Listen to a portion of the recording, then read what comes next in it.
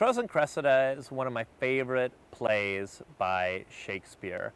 It's incredibly rich, incredibly funny, satirical, and it's really Shakespeare's exploration of love and war.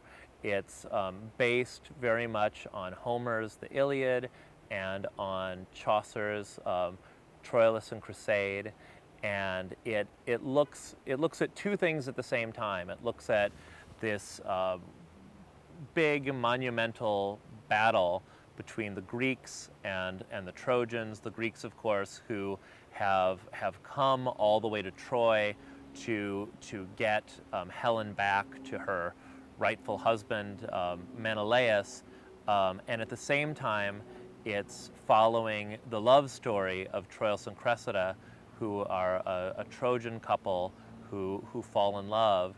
And because the war is basically about a woman, it's about getting Helen of Troy back, love and war are constantly intertwined in the play and constantly rubbing up against each other, and kind of a theme of the play is how war corrupts everything, and it's a very very satiric, very bitter play about war, and it's wonderful that OSF is doing Henry V in the same season, which can often be viewed as a kind of call to arms play.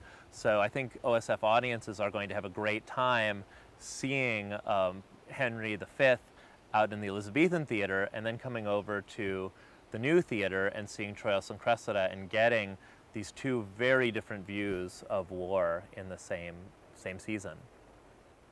I read it back in 1988, right before I went to college, and my sense of humor with my friends growing up was very cynical, sarcastic.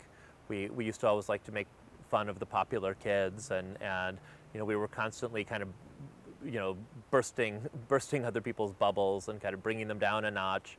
And on TV at the time, there was nothing like that kind of humor. It was Three's Company and, you know, the Brady Bunch, and this was all before South Park and Stephen Colbert and The Daily Show, all the kind of satirical humor I like.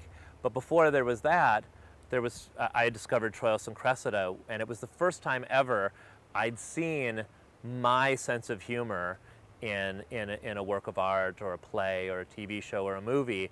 I really saw that the character of Thersites is constantly making fun of all the characters who are above him in status, and everybody's there's lots of teasing, there's lots of infighting, and it's very it's delightfully mean and bitter. I mean, I know a lot of people love Shakespeare insult books and Shakespeare insult cups, and I think, you know, about half of the insults can be found in this one play, and it's really witty and really fun.